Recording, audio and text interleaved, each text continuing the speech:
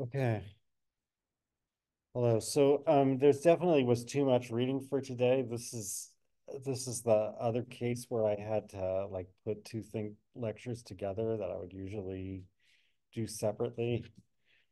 There's going to be too much for me to discuss too, but I'll do my best.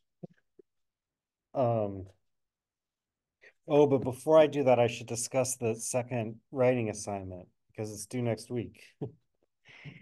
Um, Let me just go over the instructions. Um,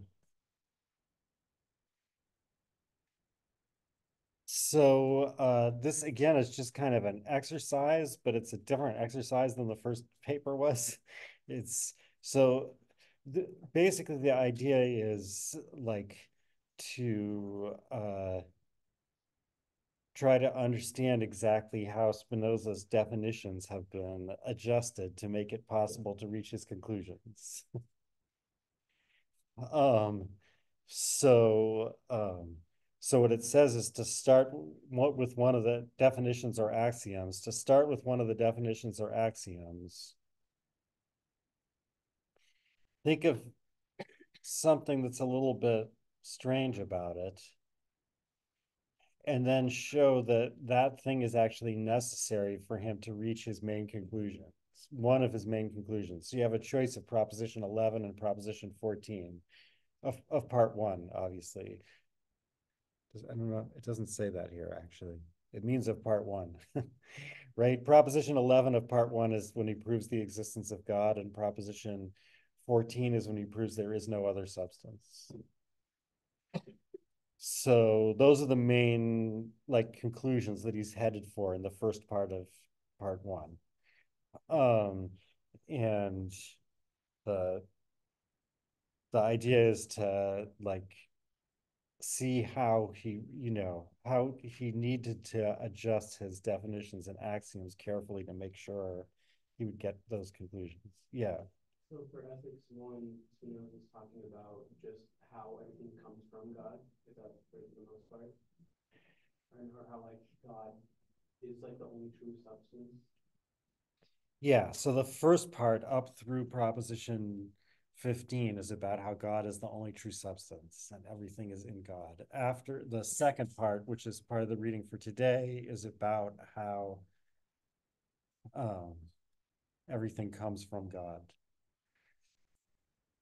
Uh, but I'll say more about that in a moment. Are there more questions about the writing assignment?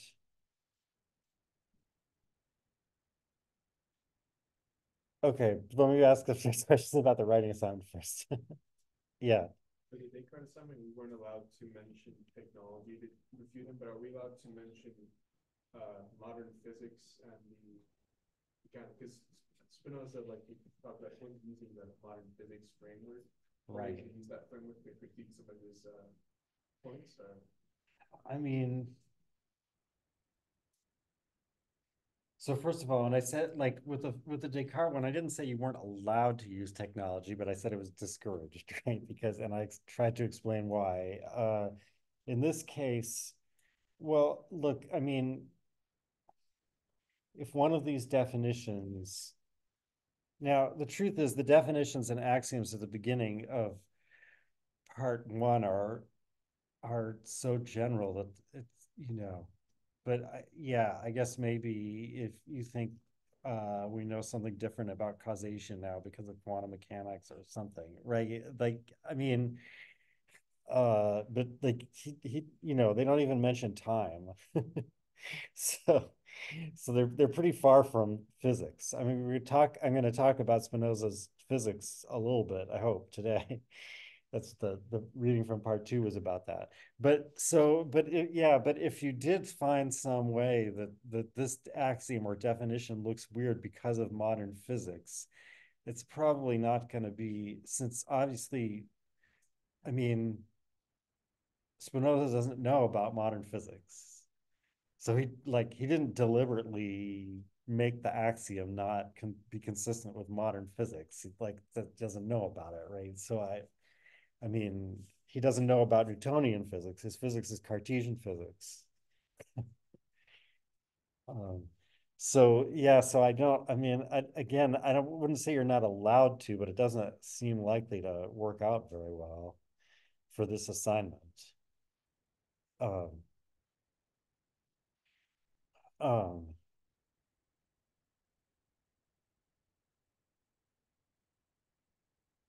some people, by the way, have thought that quantum mechanics in some ways shows that Spinoza is right. um, but obviously you would have to adjust some of the details, but um, that there's one wave function and there's an infinite number of observables and something. I don't know. That's somehow like Spinoza's metaphysics would be the right way to think about it. Are there questions about the writing assignment before I get to the question about the reading? Yeah. Is it just it says the beginning of ethics, so is it just part one that it's about? Yeah, one of the 8 definitions or 7 axioms at the beginning of the ethics, meaning at the beginning of part 1. Yeah. As we saw in the reading for today, at the beginning of part 2, there's a bunch more definitions and axioms, and then like as you go on in part 2, when he gets to the physics part, all of a sudden he introduces some other axioms.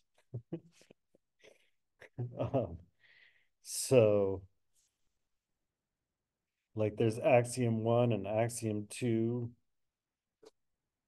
after the scholium to proposition 13, and then after the corollary to lemma 3, there's axiom 1, axiom 2, axiom 3. So yeah, but no, don't use any of those axioms because it doesn't use those to prove. And again, this means part 1, proposition 11, part 1, proposition 13. I should have made that clear in the assignment. Okay, are there other questions? Yeah. So it's kind of like saying we critique one of the 8 definitions or 7 axioms, and then we choose one of the propositions that are now completely affected by this supposed refutation of one of the 8 or 7 things. I mean, okay, like it says point out some way in which the axiom or definition is odd or surprising. That's not exactly the same as refuting it, right? I mean, but yeah, you're supposed to, yeah, find something that seems odd or surprising about it and then show how that particular thing is necessary to get the conclusion. Yeah. So so that would show that, I mean, it depends how you look at it. That would show that if you think you have to get rid of that thing that's odd and surprising, that would affect the proof. It wouldn't work anymore. Or on the other hand, you could say, like, well, it's not that surprising when you realize he needs it for the proof. It depends how you look at it. All right. Anyway, okay. You had a question about the reading. Yeah, sorry. I'm sorry. Sorry, I just wanted to know. So in ethics 2, the word bodies is used both in reference to specifically the human corpus that is made out of organs, and also a kind of general term for modalities of the internal substance, which includes a lot of things that we would normally think of as bodies, including ideas. In the original, are those the same word? No, okay, no, I think you misread it if you thought that body includes ideas. But uh, bodies in bodies are defined as finite modes of extension.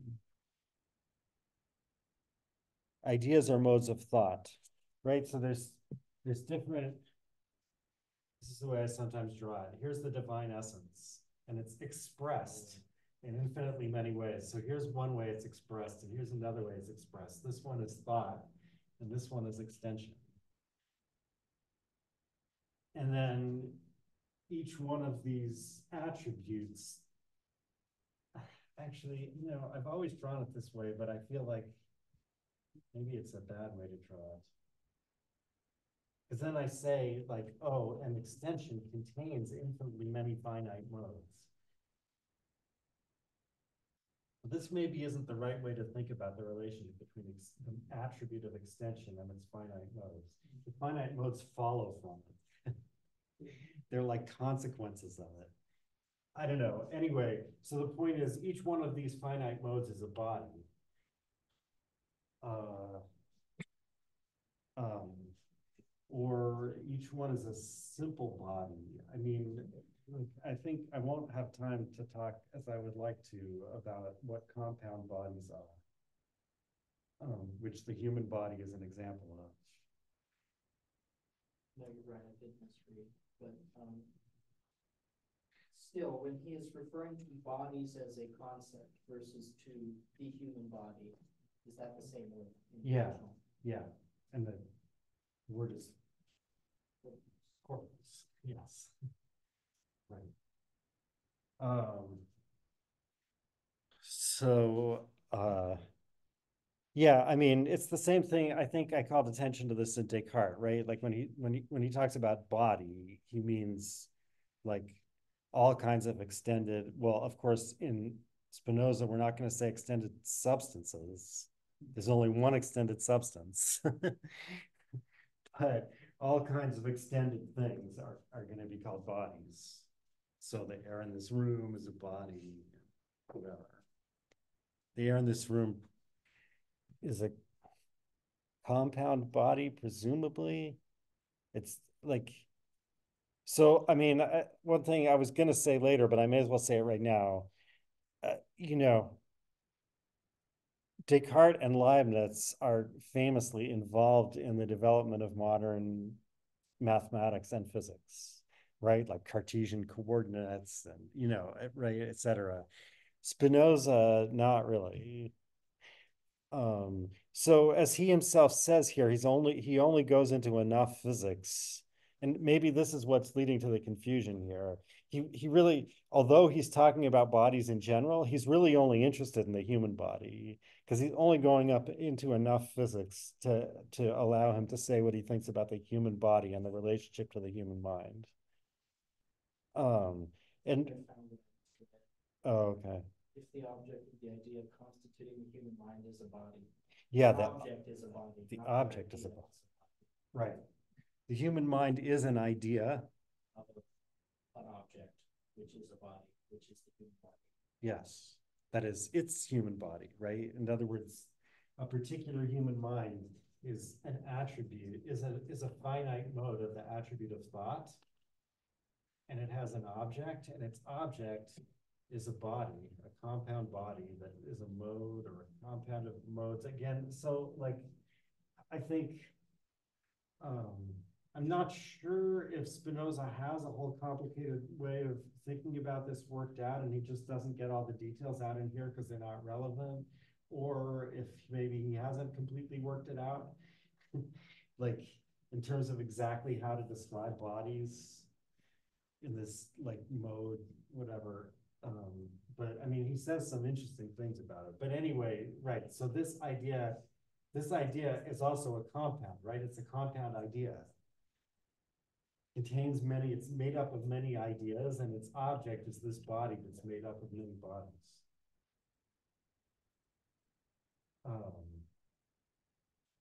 And there's no pineal gland needed to connect them. Yeah. Related to the pineal gland stuff, like the question would be like, so is there like an idea of a hand, irrespective of the idea that I have in my head of the hand itself, like of a hand and extension, is there an idea correlated to it in thought, which is purely that of the hand itself? Um, Yes, I mean, I think it's going to be better to talk about this after the reading for next time, where he talks about, like, in detail about, so if if my mind is the idea of this body, in what way does that give me an idea of the parts of that body?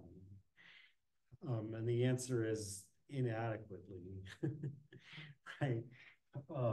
But uh, Yeah, so I mean,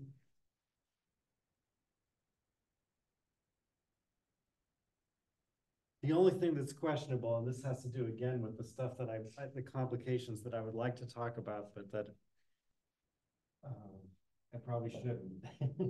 but I mean, how exactly does the world get divided up into bodies for this purpose?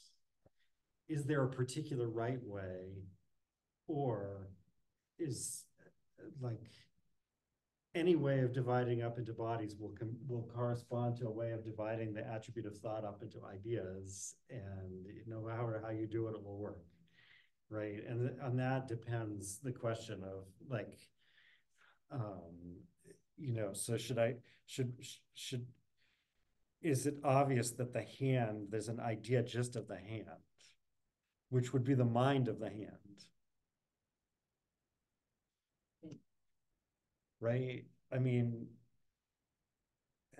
but every idea of a body is related to the body in the same way my mind is related to my body. So every body has a mind. Simple bodies have simple minds, and more complex bodies have more complex minds. But again, does that mean that no matter how you divide it up, you're dividing it up into things that have minds, or do you have to divide it up in a particular way? So, I mean, we'll see that in Leibniz, it's clear that you have to divide it up in a particular way, but in Spinoza, it's not so clear. Yeah. Okay, I might have been wrong, but I thought Spinoza was against the idea of splitting up infinites. Or Yeah, I mean, that's why I said that this maybe is a bad way of drawing it. Like, yeah, because you can't it's split up infinity, because if you do, I think the example, like if you do something by length, like in inches and feet, one is going to be 12 times bigger. So it doesn't make sense to yeah. split infinity. That's an argument that he quotes, and he says, like, it's not clear whether he endorses that argument, right? He actually says, I won't stop to say whether these are really absurdities or not. I made myself clear. Right. So that to me indicates actually that maybe he doesn't think that they're absurdities, right? But but he does think that um, well, look, so there's only one substance. It's not divisible. I mean, that is, it's certainly not divisible into substances, but its attributes, again, every attribute. So, like, again, I don't know what the right way to draw this would be, but every attribute expresses the whole essence. So, like, if the attribute were really divisible, then God would be divisible. So the attribute is not divisible, but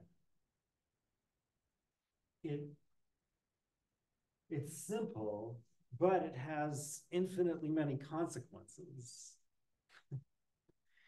Yeah, and like over here in the attribute of thought, we're talking about, we'll see him say this more explicitly in the reading for next time. We're talking about somehow about logical consequences, right? Like, so that is from the simple nature of thought, which is just one thing, right? It's involved in the idea of every thought, and therefore it's the cause of every thought. Right? Like the thoughts can't be conceived without it, but it can be conceived without them. So, um, so like, um, this doesn't work out very well with the way we usually think about logic. And um, again, it's not clear to me how much Spinoza tried to work that out. But but I think Hegel, is right to see Spinoza as kind of a forerunner of Hegel's logic, right? This is what Hegel would call a concrete universal. It's like a universal, but rather than being empty, like a universal that arises by abstraction. So it contains none of the things that are particular to the individuals that fall under it. It somehow contain is the power to generate all the individuals. Yeah. He says that no attribute of substance can be conceived from which it follows that the substance can be divided. You know, he doesn't necessarily say that the infinite mode of the attribute of thought, which constitutes substance, cannot be divided, right? Yeah, but I think he does say that afterwards that it can't be, that extension can't be divided. I know, at least as an attribute extension. Yeah. But as a mode of extension, maybe. Yeah, so the modes of extension are divisible. Yeah, but what that means exactly, you know, yeah. The attributes of the divine substance are infinite, right? Not just thought and extension. Is that right? Well, so I think I mentioned this before. Maybe it should just be a question and answer session. I shouldn't try to give a lecture. No, I mean, seriously, I didn't mean that as a joke. I meant seriously, maybe that would be a better way to go. So I think I mentioned this before, right? So he says that, you know, that God is an infinite substance with infinitely many attributes, each of which expresses the nature of eternal whatever, right? However, well, so first of all, he says we only know about two attributes, right? I mean, we know about extension because our mind is, maybe that's the wrong order. We know about thought because our mind is a mode of thought. And we know about extension because our mind has an object, which is a mode of extension. But we don't know about any other attributes. So far, it sounds like there's, you know, there's lots of other attributes. We just don't know what they are, and we'll never know what they are. It's like a shadow cosmos. Yeah, right. And like each one of these has finite modes. But this is where it starts to get weird. So each one of these has finite modes, and these finite modes also must have minds. That is, right, because it's right, like what Proposition 16 says is that everything that can be conceived by infinite intellect is produced by God. And everything that can be conceived by infinite intellect is conceived in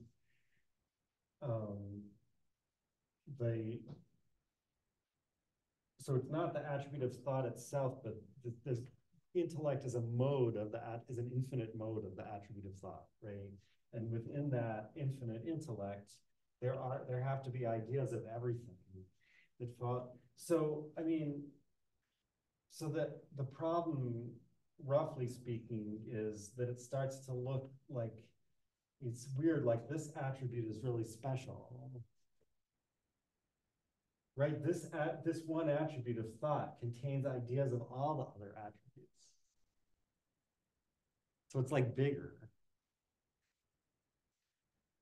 And it becomes worse because in the scholium to part two, proposition 7. So part 2, proposition 7 is the famous, the order and connection of ideas is the same as the order and connection of things. Right? I mean, that's really like, that's going to be super necessary for solving the mind-body problem. The mind-body problem is solved because even though the body doesn't cause anything in the mind or vice versa, the like sequence by which bodies or the acts, that is motion and rest of bodies, cause each other is the same as the logical sequence by which their ideas follow from each other. So so without any like causation back and forth, there's a complete parallel. That's what part 2, proposition 7 says. And I mean, the official proof, which is really, really short, just refers back to part one, axiom 4. So part one, axiom 4 is the knowledge of an effect depends on and involves the knowledge of the cause. Right? So in other words, if you have the existence or motion or rest of body note A causing the existence or motion or rest of body B. So this is the cause and this is the effect.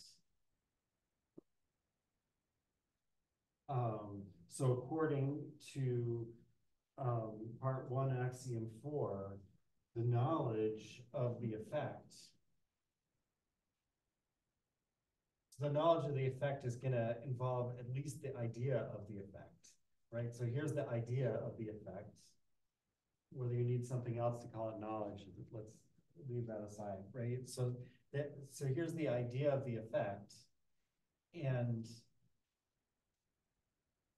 it can only be conceived through the idea of the cause. So wherever there's a cause and effect relationship here, this is right, this is extension. And this is thought. Wherever there's a cause effect relation here, there's like a logical relation here. That's what part one, axiom 4 already says. So that's why the proof of this, the official proof, is just like one sentence. It's just like C part one, axiom 4.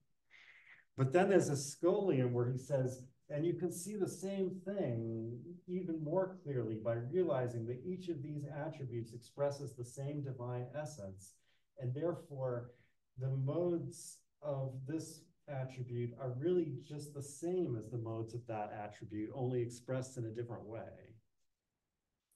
And this causes the problem because now you're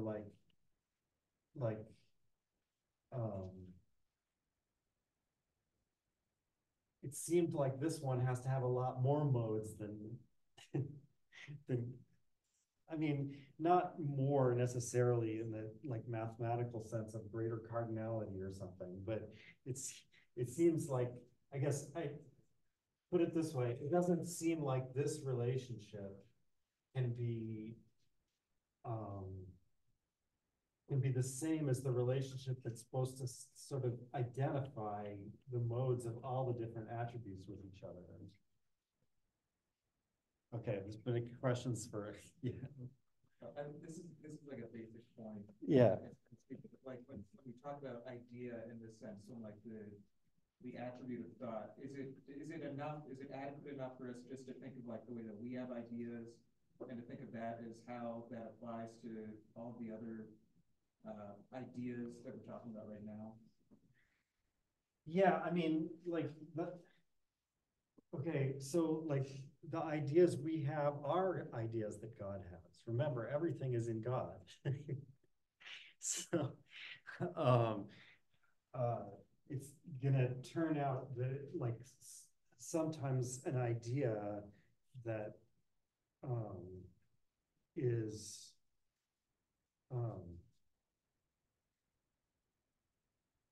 clear and distinct, to use Descartes' terminology, and Spinoza also sometimes uses this, an idea that's clear and distinct when considered as part of the divine intellect, when considered as part of a finite intellect, is obscure and confused, even though it's the exact same idea, right? And the reason is because, as Spinoza puts it, it's like having the conclusion without the premises. Right? Like my mind contains this idea, but it doesn't contain all the infinitely many ideas in the divine intellect that have this idea as their consequence.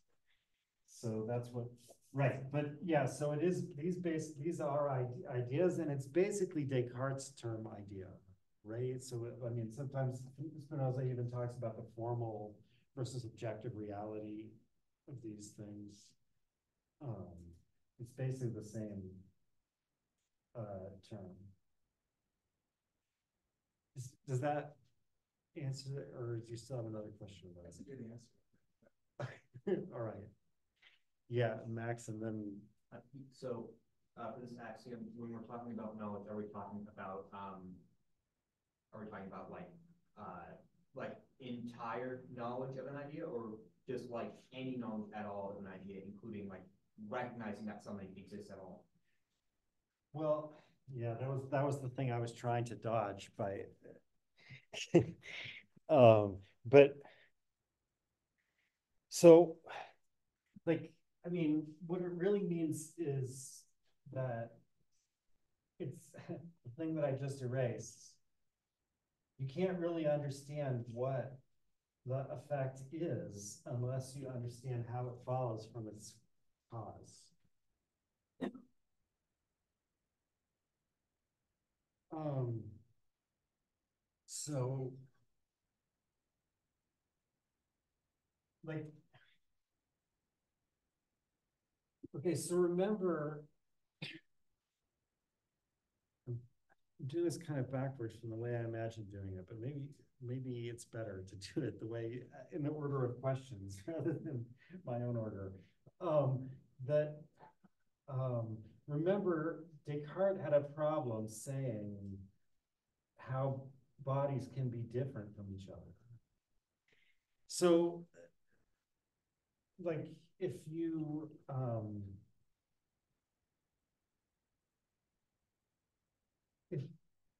if you think as Spinoza and Descartes both do, if you're a mechanist and you think that the properties of bodies are extension and the modes of extension.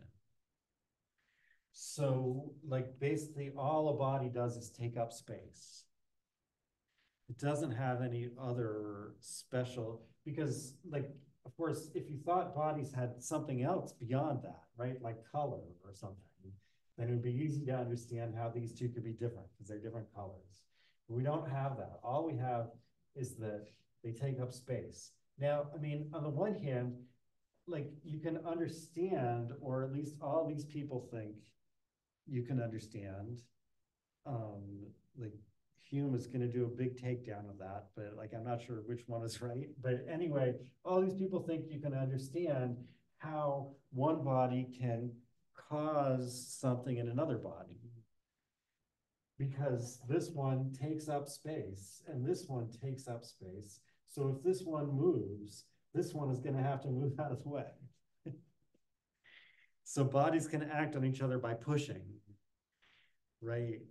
That that basically is why this view is called mechanism. It's like, you know, that the world works the way a machine works. Things push each other. So, but on the other hand, it's hard to make sense of this whole picture in Descartes, because when you ask, wait, this one won't allow this one into its space, but there's nothing different about the space that this one is filling than from the one space that this one is filling. What does this line mean? Right? Like all there is on either side of that line is extension. And I mean, what Descartes himself says is, well, they're moving differently, but that doesn't seem very satisfactory, right? Because what's moving, right? Like moving, this is part of Hume's argument, and you know, like moving presupposes something that you know what it is when it's in a particular place before you know whether it's moving or not, right? So um I mean, I guess like, no, I shouldn't get that. All right. But anyway, so you might say, well, this body, what makes this body different from the other bodies is that this body got to where it is by being like pushed into this place by these other bodies.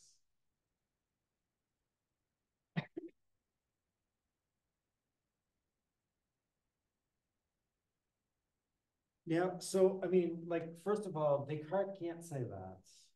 Why can't Descartes say that? Because Descartes thinks a body is a substance. And if it's a substance, it can be conceived by itself. right? That's the definition of substance that Descartes and Spinoza agree on. It exists in itself and can be conceived through itself.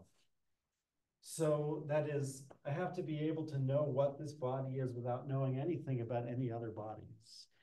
I mean, so like Descartes will agree with Spinoza that I can't conceive of this body without God. But that doesn't help here, right? Not given what Descartes thinks the relationship between God and finite things is. So yeah, I mean, it's true, I can't conceive of this body without God, but I can't conceive of any body or anything without God. That doesn't help me say which this one is. What I want is to say, I can't conceive of what this one is without including the ideas of its causes. So that means it's not a substance. Right? So Spinoza, so first of all, Spinoza is using that to solve that problem. Now you might say, well, how does that solve the problem? What are these bodies? And the answer is, well, I can't know what they are without knowing about their causes or conditions. I mean, like how to separate out the time and the space order here is another thing that I'm not sure exactly how Spinoza intends to do it or whether he has it worked out. But right, like there's certain conditions that are necessary for this body to exist, both in terms of like the surfaces that are around it and in terms of the causes that put it there and made it move and whatever. And if you want to know what those are, then you have to know about their causes. And you might think, well, how is this going to work? Isn't it an infinite regress? And the answer is yes, it's an infinite regress. An infinite intellect can understand exactly what this body is, but a finite intellect never can. Its idea of it is always confused and obscure. I'm not sure who to call next. Did you have just a follow-up on this? I was just thinking, if you would say that like something existing at all is in effect, then I feel like we could say then God is the cause, and since we can never truly like understand God, then mostly by this logic we can never really have knowledge of anything. Well, You can have perfect knowledge. yeah, we can't Okay, have perfectly so clear and distinct I knowledge. just want to put, that's my main first question that I just wanted to make sure. We can't have, so like what That we can have knowledge at all of anything, like even if it's not full knowledge, just limited knowledge. well, yeah, I mean, again, but maybe this is better to put off until next time when we see what he says about the different types of knowledge and whatever. But yeah, basically, we can't have perfectly clear and distinct knowledge of any finite mode because every finite mode. So this is proposition 20.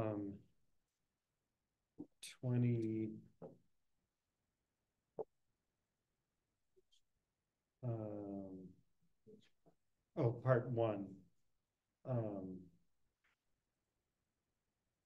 Proposition 28 of part one says, every individual thing, that is, anything whatever which is finite and has a determinate existence, cannot exist or be determined to act unless it be determined to exist and to act by another cause, which is also finite and has a determinate existence. And this cause again cannot exist or be determined to act unless it be determined to exist and to act by another cause, which is also finite and has a determinate existence, and so on ad infinitum. So, and if you look at the beginning of the proof, whatever is determined to exist and to act has been so determined by God, but that which is finite and has a determinate existence cannot have been produced by the absolute nature of one of God's attributes. For whatever follows from the absolute nature of one of God's attributes is infinite and eternal.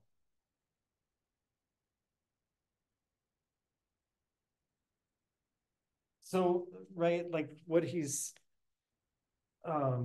he's referring back to there's a series of propositions, 21, 22, 23, I think, where he shows that anything that follows directly from the nature of God is infinite and eternal. And anything that follows from the nature of one of those things as modified by an infinite and eternal attribute is itself infinite and eternal. And no matter how far you go, you're still going to get to things that are infinite and eternal. So how does God have consequences that are finite and not eternal? And the answer is, no matter how many finite steps you take from the divine essence, you still get to something infinite and eternal. To get to something finite, you need to take an infinite number of steps.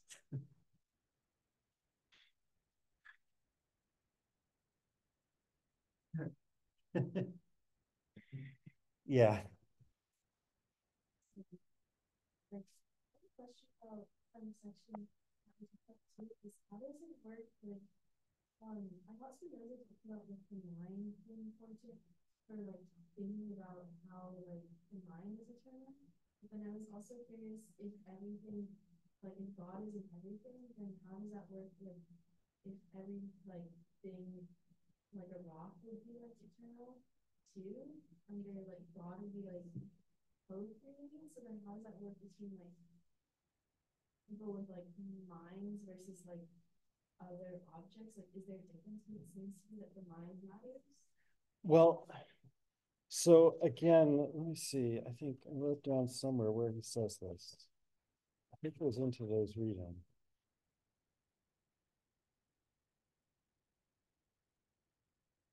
Going to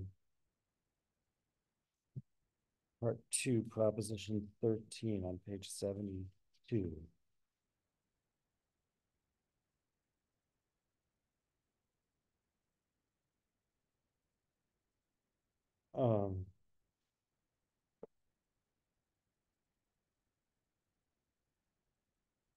From the above, we understand not only that the human mind is united to the body, but also what is to be understood by the union of mind and body.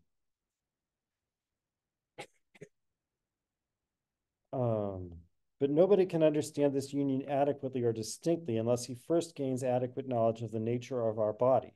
For what we have so far demonstrated is of quite general application and applies to men no more than to other individuals, which are all animate, albeit in different degrees. For there is necessarily in God an idea of each thing whatever, of which idea God is the cause in the same way as he is the cause of the idea of the human body. And so whatever we have asserted of the idea of the human body must necessarily be asserted of the idea of each thing. Right? So he's saying that every thing has a mind. They are all animate, albeit in different degrees. So if a rock is a thing, and again, so like, Leibniz is going to agree that everything has a mind, or that every body has a mind, but he's going to say that a rock is not one body. A rock is like, if you want to find the bodies that have minds inside the rock, you have to take it apart into very small pieces. And when you get small enough, eventually you'll see that it's made out of little creatures. And that the space between them, what? Geology? No, it's not geology. I mean, it's fantastic geology, right? I mean, the idea is that just as like when you take something that looks like a homogeneous drop of water and you magnify it by a lot, eventually you see little things swimming in it. And then, but of course, you still see empty space between them. But then Leibniz says, but if you magnified it even more, you would start to see the even tinier things that are swimming in that space. And then if you magnified it even more, you would start to see the even tinier things, right? But that doesn't mean that the whole drop of water is a living thing. It's just that everywhere in it is some living thing, right? Like bigger or smaller. So, like if Spinoza thinks something like that, then he would say, well, the rock doesn't have a mind, but every actual like organized body within the rock has a mind. But I tend to think, partly because Spinoza doesn't say anything about that, but also partly because it doesn't seem to be in the spirit of Spinoza. I feel like Spinoza probably wants to go the other way and say, like, whatever you take to be one body, you can correspondingly take something in the attribute of thought to be its mind. So yes, the rock has a mind, and, but also like the left half of the rock has a mind. Possibly it doesn't even have to be contiguous. And it also doesn't have to be, when you talk about compound bodies, like he defines a compound body. This is what I said I wasn't going to talk about, but maybe I will talk about it. He defines a compound body in a very abstract way. He doesn't define it as a bunch of bodies stuck together. And that's important, right? Because like take the human body. It's not always the same stuff, right? Like we eat and we breathe in and breathe out and poop and like all that stuff, right? And like so like what small bodies this compound body is made out of changes. So instead, Spinoza defines a compound body as a kind of constant of motion of other bodies. um, and the compound body like remains as long as that constant of motion is conserved. But the bodies that make it up could change, and they can change their position and motion and rest, because like as long as you still so like everything can change about it as long as it keeps that one thing constant, whatever it is. So that potentially means that a body could be composed of like tiny little parts spread all over the place. All right, I'm like a lot of hands up, but first of all, I wanted to make sure that there was people I didn't get to a long time ago. You don't still have a question? Do you still have a question? Oh, yeah, I mean, my question's kind of changing because like Yeah. but like with regard to the compound bodies, so did you not want to talk about them? I already did it, so yeah, I might as well ask about that. Okay, yeah. So all the like the organisms that are say like, or I guess all the bodies that compose like a human body, for example, that they're like different from each other. They're like the same stuff. They're like distinct in ways that are like, I don't know. Well, remember that so like they can't be made out of different stuff. Because So yeah, but I mean they can have different composition. Now, I mean, of course, that doesn't like Descartes can't use that to solve the problem, right? Because like if Descartes says, well, this body is different from this one because this body is made of little triangular parts and this one is made of little spherical parts or whatever, like that's not going to work because I'm still going to ask, wait, what makes this a triangle? What does this line mean, right? But assuming you can solve that problem, then yeah, you can explain why um, it certainly seems like a human body is made out of different types of stuff, and Spinoza says that it has liquid parts and solid parts and hard parts and soft parts. right. Yeah. So I guess what I was kind of curious about is like of these various bodies, the way we like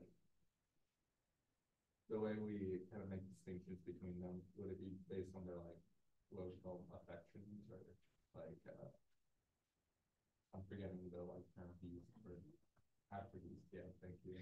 Their attribute attribute, unlike in Descartes, Spinoza defines attribute in a way that makes it clear that an attribute is an attribute of a substance. I don't think he ever uses attribute in this context. Okay. But sometimes he says properties. Um, uh, Sometimes he talks about um, makes a distinction between existence and act. So, right, like the same body can exist but have different states of motion. Those are its acts.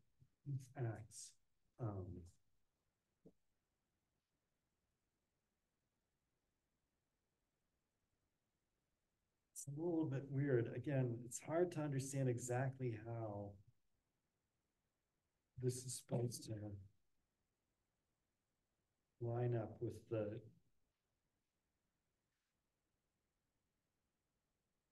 I mean, is there something that ideas have that's like motion or rest?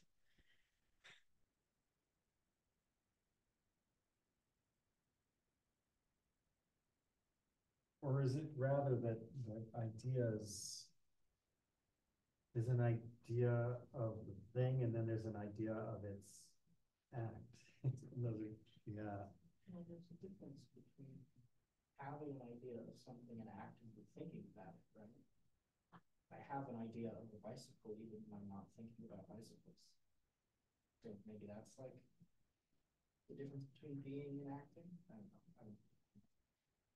I don't know. I see what you're saying. Yeah, I don't know what Spinoza says about. So, There's that one Scoian or whatever in book one where he talks about the essence of the triangle when he's talking about God, when he brings up God in Proposition 11. And he says that the essence of the triangle is determined in some way, but whether or not it exists follows from the order of causes. yeah. So, okay. So just the general question of, so like, if you were saying that sometimes I have the idea of a bicycle and sometimes I don't, then the answer to that would be in terms of what time means and why we say that. But I think you weren't saying that, right? You're saying I have the idea of a bicycle the whole time, but sometimes it's like um, I'm using it and sometimes I'm not. If I'm not currently thinking of something, but I know what it is, if it suddenly appeared before me, I would recognize it. And I would recognize that the idea I have of it now is contiguous with the one I have when I know what it is. Yeah. So I had the idea the whole time, even when I wasn't doing anything with it. So,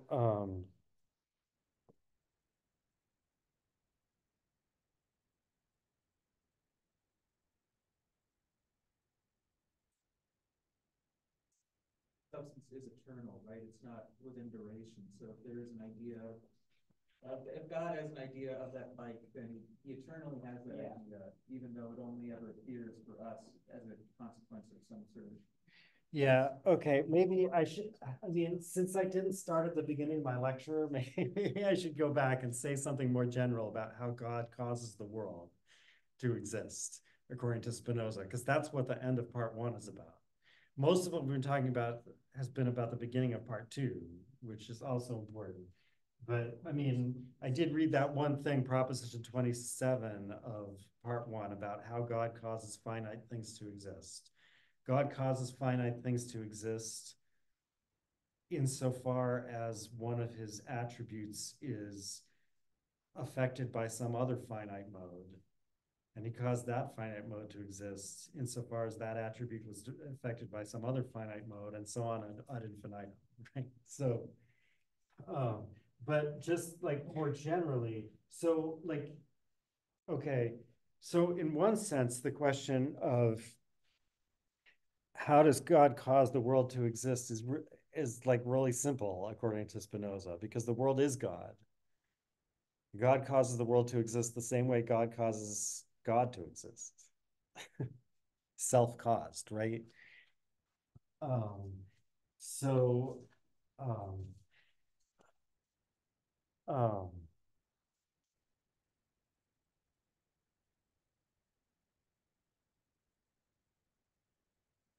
but like, I mean, of course, it turns out to be more complicated than that. Yeah. Not finite things that originate from God. Well, it depends what you mean by thing, right? There are finite modes. There are no finite substances. Um, and I was just talking about why that's not just a verbal issue, right? The fact that bodies are not substances according to Spinoza and are substances according to Descartes, like even though Spinoza's physics is really the same as Descartes' physics, the metaphysics behind it is not maybe not totally different, but is quite different in such a way that Spinoza can say something about what this body is that Descartes can't say, because Descartes says it's a finite substance, and Spinoza says it's a finite mode of an infinite substance. But yeah, so there are finite things that come from God, but they can't exist or be conceived except as in God. So is mode similar to like form? Okay. Mode is similar to accident, as I said before, right? Substance.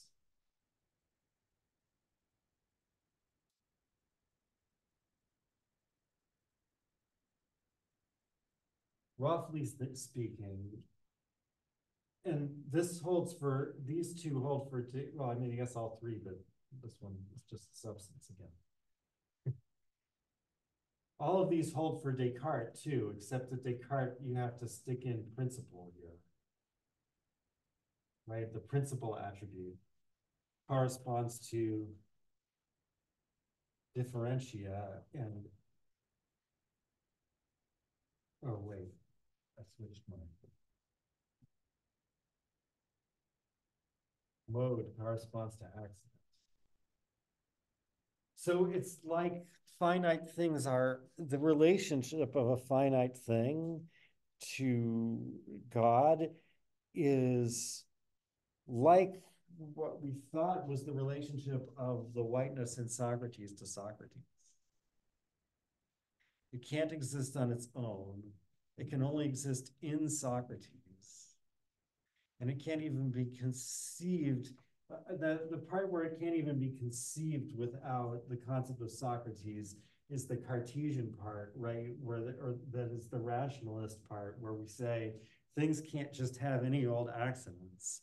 The accidents have to be modes of their primary attribute.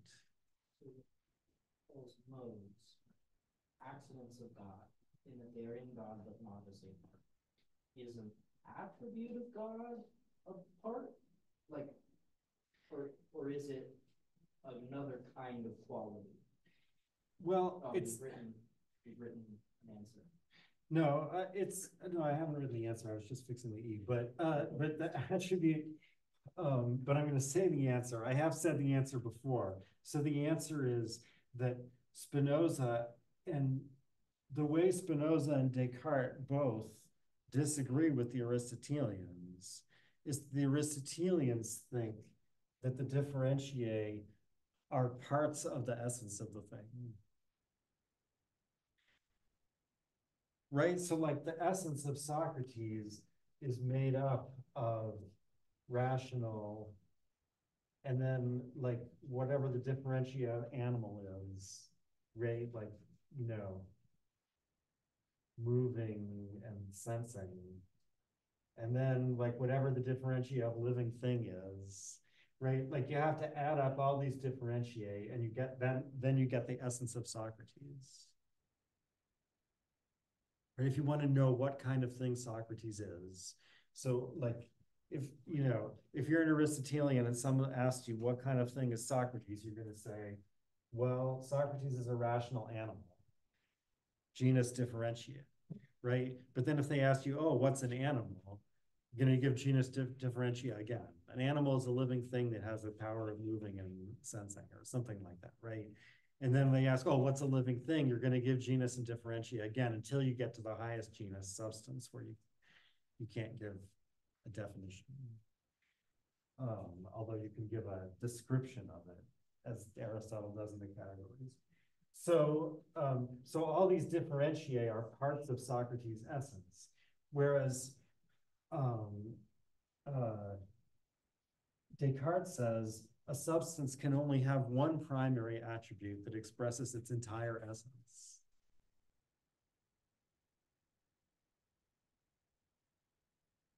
Yeah. So, like following this, right, like the essence either being a composite of all the differentiate of the genuses, um, or like the essence just being one quality, um, then what is like, if God is the highest and only substance, what is God's essence? If you don't have a, like, we can't make a genus that incorporates God because God is the only thing. That's, how can you make a genus around one substance? Well, there's a reason why. Well, yeah, I shouldn't say that. Say it. No, I was gonna say there's a reason why we've abandoned the term differentiate and going over to attribute, but actually, it's not really. Because it's Descartes who makes that move. So maybe that, therefore, I shouldn't have said that. But but what I want to say is, yeah. So these attributes so actually let me just finish out the picture here, right? So Aristotelian, the essence is like divided up into many attributes or differentiate, right? Like there's this one, this one, this one, this one, and when you put them all together, you get the essence. Descartes says there's just one and it is the essence. Spinoza says there's infinitely many of them, but each one of them expresses the entire essence. They're not parts of the essence, right? So in a sense, he's still closer to Descartes than he is to the Aristotelians, even though he's going back to saying that there are many, that the same substance can have many attributes. The different attributes are not parts of the essence. I don't know how to draw this, but anyway.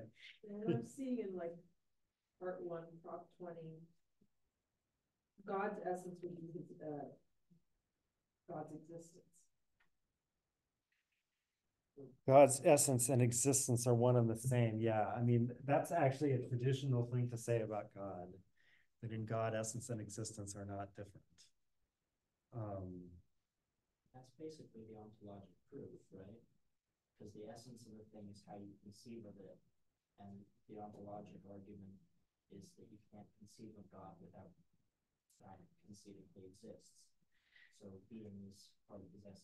Yeah, see, that makes it sound like his existence is implied by his essence or is part of his essence or something like that. But you want to say that his existence is his essence. That is, there's no distinction between existence and essence in God. I um uh I mean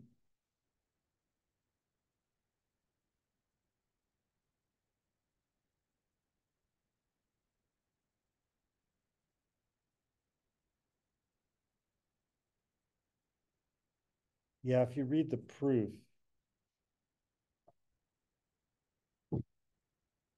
each one of his attributes expresses existence. Therefore, the same attributes of God that explicate his eternal essence at the same time explicate his eternal existence. I mean, so to get from what you were saying to the traditional version of this, you have to add something about, I think you have to add something about the simplicity of the divine essence. right? Like, remember, Descartes said that, but Descartes isn't inventing this. Descartes said that um, one of the most important features of infinite perfection is its complete simplicity, right? The inseparability of all the infinite perfections, that they're all really the same thing. So existence isn't just part of his essence, because his essence doesn't really have parts, right? So, like, I mean, Descartes will agree with that in the case of God, and Aristotelians also, right? So, like, you know, like Thomas Aquinas says that there are genera and species of angels, and there are genera and species of celestial bodies, and there are genera and species of sublunar bodies, but God has no genus, right? Doesn't belong to a genus. Um, um, yeah, I don't remember how I got. It was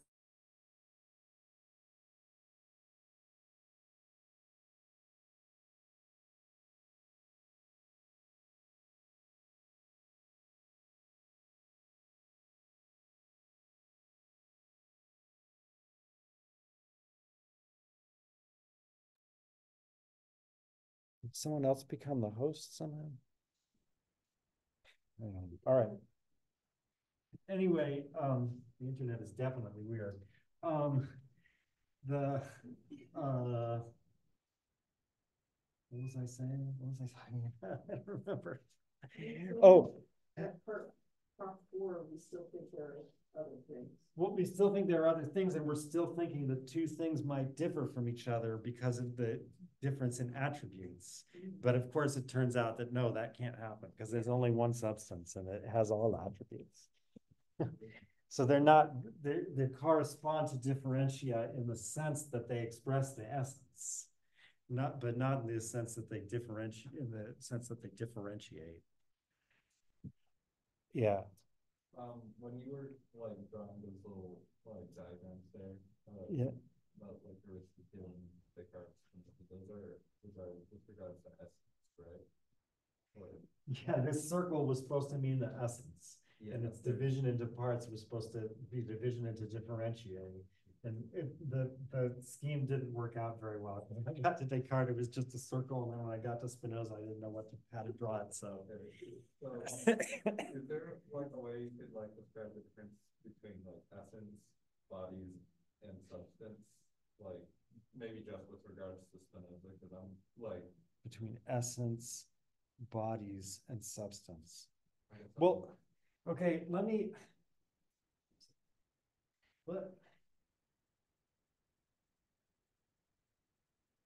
just say a couple more general things about God's production of other, right? So, and then hopefully these other things will, um,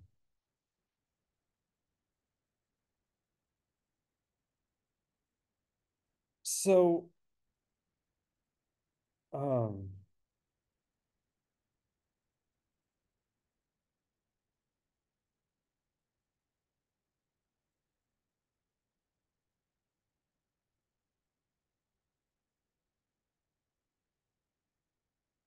so,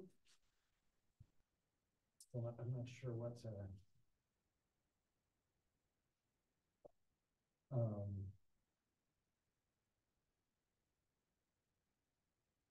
but there's like a hierarchy here. First of all, there's the divine essence. Now, I mean, okay, so everything has an essence. Like every finite thing also has an essence. It's the essence of a finite thing does not involve its existence. Um, but um, but here I'm talking. I mean the divine essence. And at some point, Spinoza says the divine essence is the same as the divine power. Right? What? So the divine essence is like um,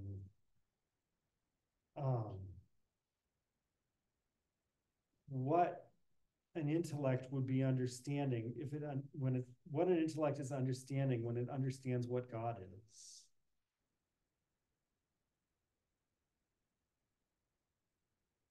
Um, an intellect understands what God is by understanding one of the attributes, right? So the definition of attribute was, by attribute, I mean that which the intellect perceives of substance as constituting its essence. Um, so, right, and because the essence is what you would be understanding when you understand what God is, like when you understand, if you understand what God is, you understand all the infinite consequences that follow from that. So what you're understanding is the power to produce all those infinite consequences. So that's right. That's why he says the divine essence is God's power. The essence, God's essence is power, infinite power. And then on the next line we have attributes, and then on the next line we have infinite modes of attributes. And then finally, we have finite modes.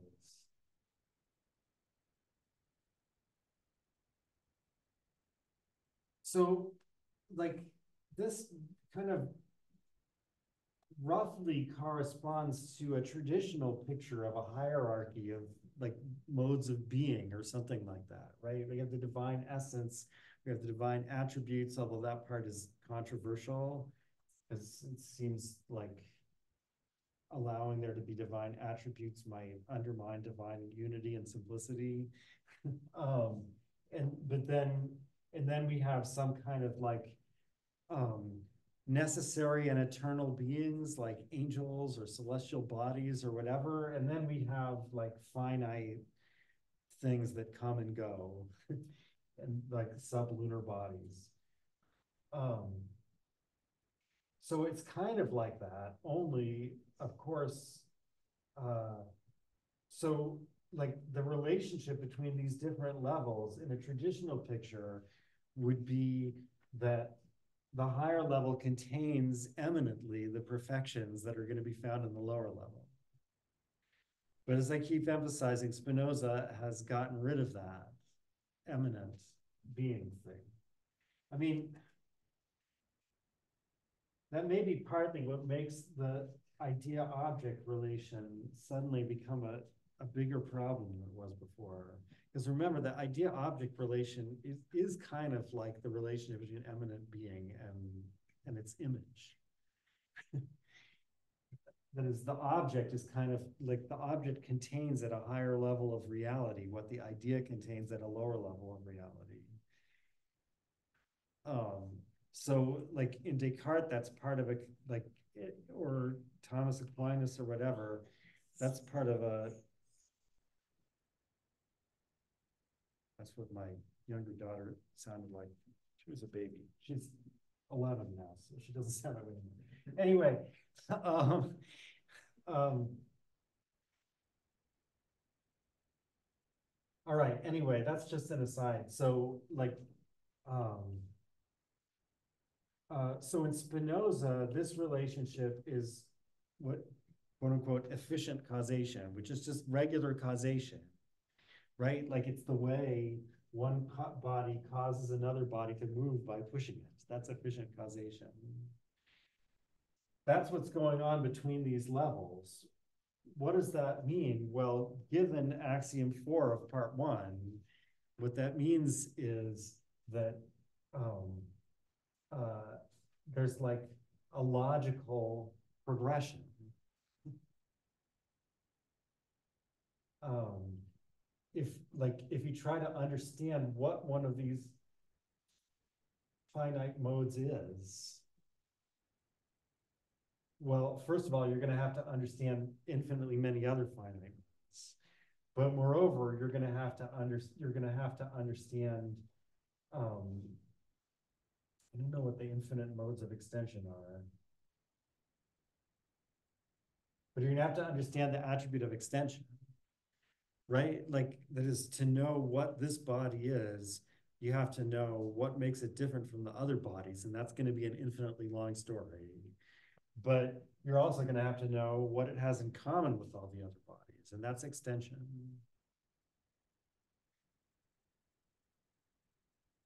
Oh, so, right, each one of these levels, the sense of logical progression here is, at least as we've seen it so far, the sense of logical progression is, you can't have the idea of this without having the idea of that. Although you can have the idea of this without having the idea of that.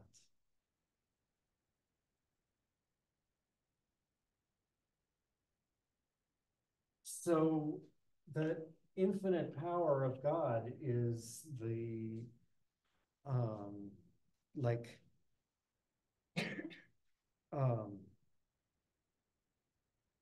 infinite, all right, no, I'm still not, okay, no, I have to add this other thing first. So you might think,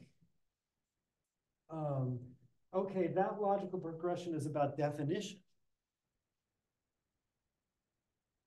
Right, like I can't know what a certain body is unless I know what the attribute of extension is.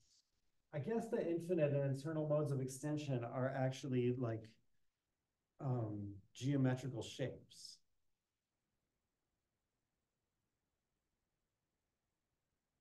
I'm not sure that's right. All right, anyway, it's, um, so, um, so fine, I can't understand what it is without understanding what this is. But what does that have to do with this actually making this?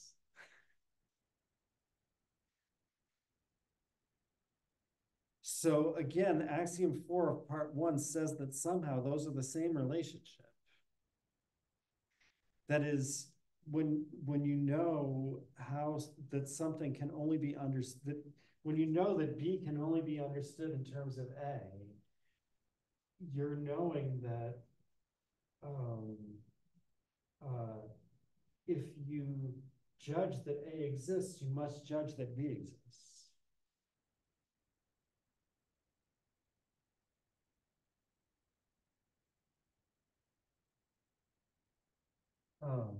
So in other words,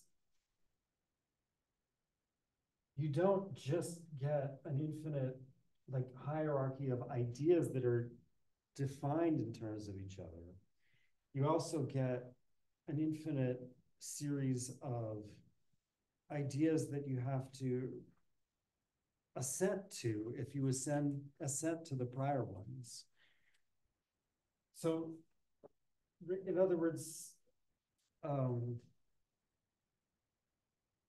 it's both, like, the logical progression is both progression of definition in one direction, but in the other direction, it's a progression of proof.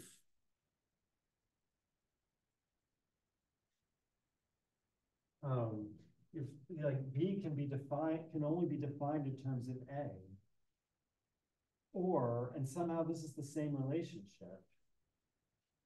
If I judge that A exists, that's part of a proof that B exists. That's like the last step in the proof before the conclusion that B exists.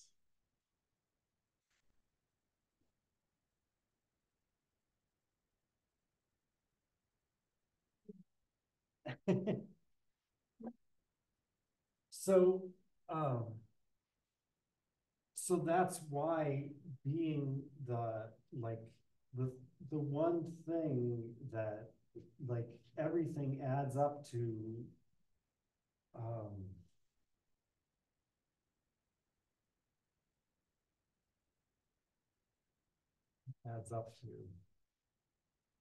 the one thing that's involved in understanding everything is also the thing that causes everything to exist.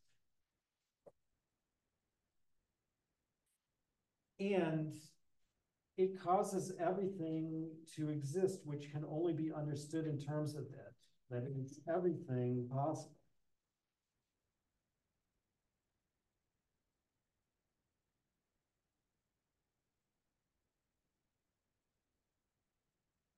So, um, everything that possibly could exist exists. Everything conceivable exists. If it's conceivable, then it's conceivable in terms of the divine essence. Because if it's conceivable, then, I mean, that was what Proposition 15 of Part 1 said. Everything, um,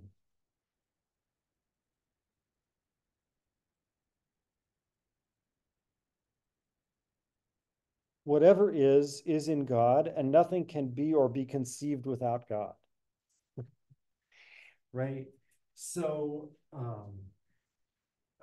if it's conceivable, it can't be conceived without God. If it can't be conceived without God, by axiom 4 of Part 1, it's an effect of God. So everything conceivable is an effect of God. So God causes everything conceivable to exist.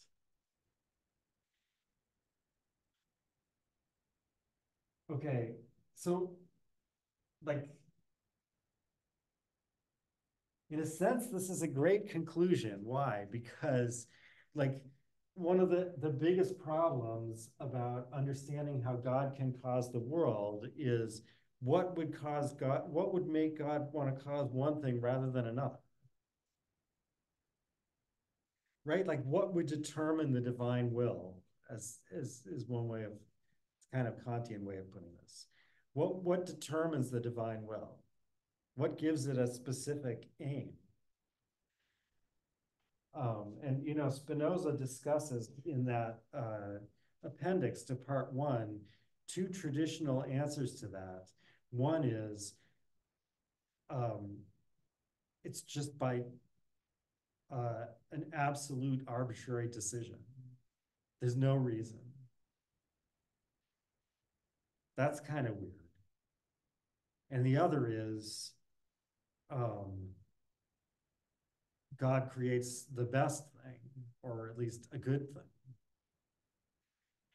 That's kind of weird because it makes it sound like there's some standard outside of God that God is referring to when deciding what to make. So Spinoza, how do we answer the question, how does God decide what to make? God doesn't decide what to make. God makes everything conceivable.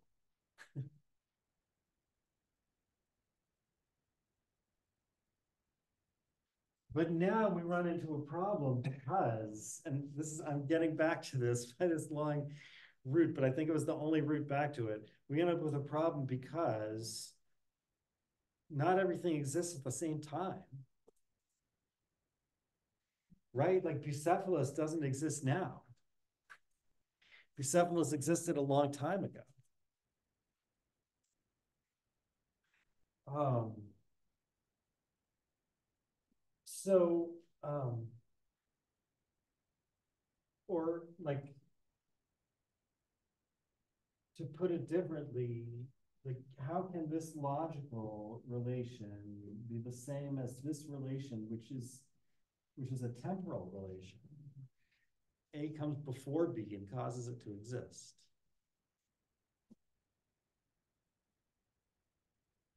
So Spinoza's going to say, but this is, in some ways, causes more problems than it solves, right? But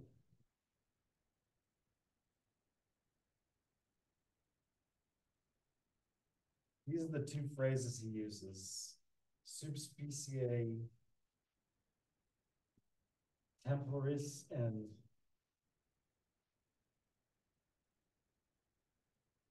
subspecie aeternitatis. Under the, so species here means like appearance or like respect, like aspect, I guess, is probably the right way to is probably like a word that might give the best idea. Under the aspect of time or under the aspect of eternity. So that is, he's going to say that under the aspect of eternity, God eternally causes all things to exist. And that's the way it looks, so to speak, from God's point of view. Right? Like everything follows either in a finite number of steps, or when we get down here, in an infinite number of steps from the divine essence. So, and the divine essence is eternal. So everything eternally follows from the divine essence, and that's the end of the story. um, but on the other hand, and the question is, how is this possible? Somehow, from our point of view, that eternal logical relationship gets like unfolded into a temporal relationship. So like Bucephalus doesn't exist until, so like sub specie aeternitatis would say Bucephalus exists as a consequence of exactly these other modes. And remember, whether you think of Bucephalus as a mind or a body, but let's think of it as a body for the time being. So if you think of Bucephalus as a body, Bucephalus exists as a consequence of the existence of these other bodies eternally, right? But somehow from our point of view, that turns into Bucephalus doesn't come to exist until those other bodies come to exist. Like Bucephalus's parents or whatever.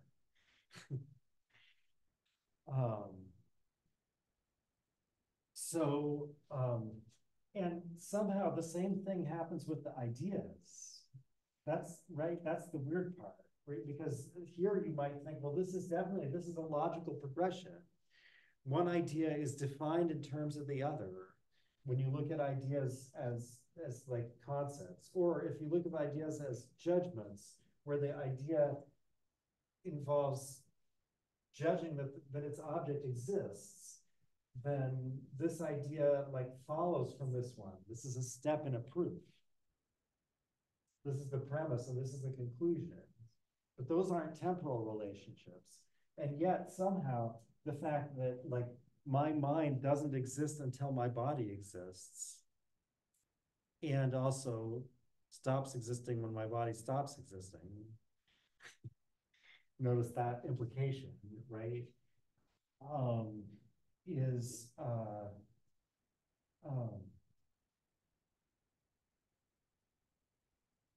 Is the way that logical relationship looks to me. So it's actually eternitatis, and what's the other one? Temporis. Right. These are genitive of, right? It's tempus, temporis, aeternitatis. So this means like of time, of eternity.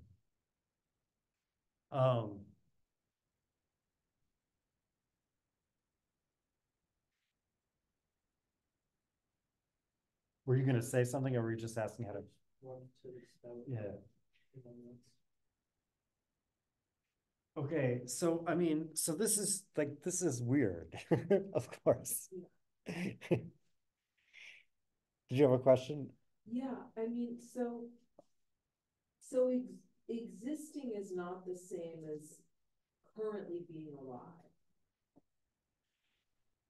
So like Bucephalus exists even though he is dead.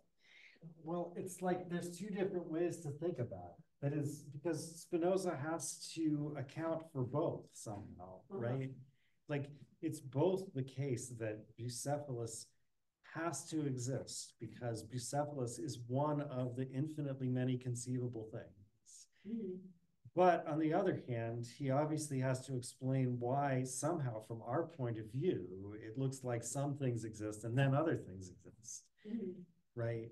And, if I say like, well, and there's complications here because suppose I say, well, a unicorn is conceivable. Does that mean a unicorn exists? I mean, it's complicated because I don't have a clear and distinct idea of a unicorn. I'm imagining a unicorn, right? And so I don't know what the object of that idea really is. Only God knows that. But just say,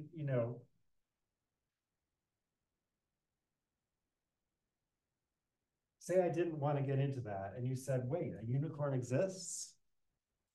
It's conceivable, but I thought there aren't any unicorns, right? So Spinoza can say, oh, it has to exist somewhere at some time, at some context. It might be really, really far away from here. Right. Sorry. Yeah. I don't know who's first. Okay, you're first. So the question I have is just in regards to like, kind of like more on that is just like, what is like existing in that sense then? Because like, is it not like the unicorn exists, but the idea exists? Is that in itself a different type of existence? Like, like if I'm living and then I die, like I existed, but now the idea of me is existing after my passing. Is that two different forms of existing, or is it the same existence? I think, yeah, I see what you're asking. I guess the way I'm understanding it is not.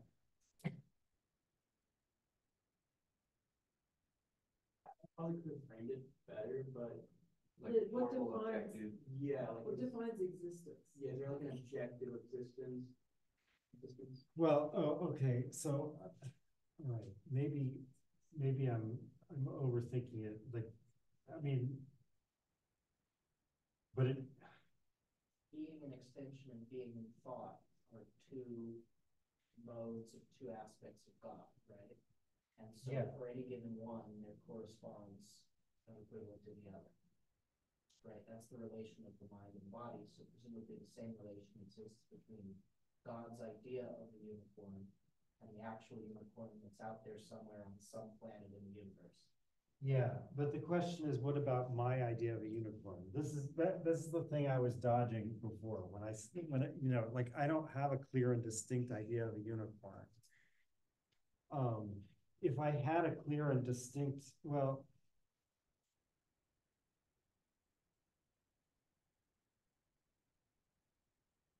if I had a clear and distinct idea of a unicorn, I would know that a unicorn exists now, according to Spinoza. Um, um, but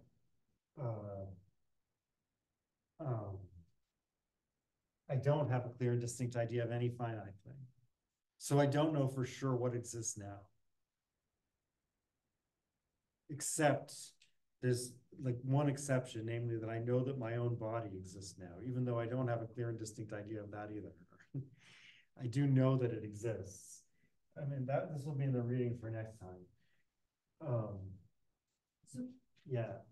so God is the only one who can conceive anything, because he's the only one who can know the infinite, has the infinite intellect to understand the causes of effects. Right. I mean, so God doesn't exactly have an intellect. This is another. Well, he has a whatever. Well, no, because the infinite intellect is an infinite mode of the attribute of thought. Gotcha. Right.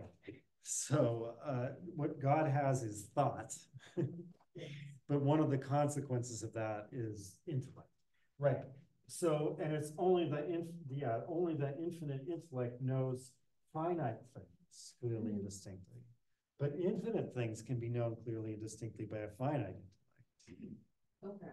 Because there's only a finite number of steps from the divine essence. And as Spinoza is going to prove later, every mind, I mean, that is, he doesn't exactly put it this way, but if you look at how his proof works, this is what he's proving. Every mind, no matter how simple, has to have an adequate idea of the divine essence.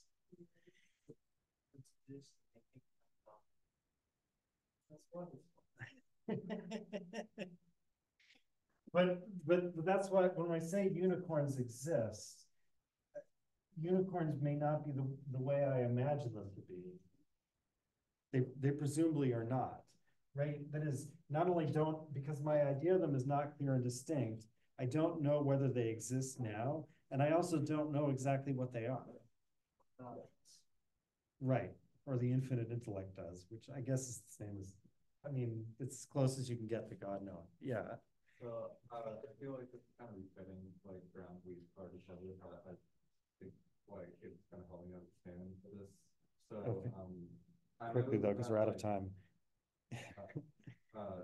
yeah, but anyways, like I know that we're defining like attribute as like differentiated and like momentous accident, like those are like symmetrical in some way, I guess.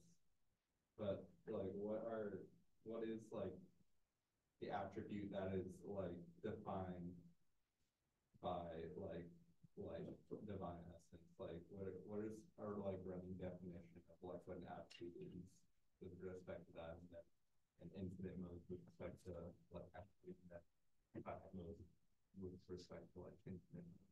Well, again, the definition of attribute is definition 4 in part 1. By attribute, I mean that which the intellect perceives of substance or of a substance as constituting its essence.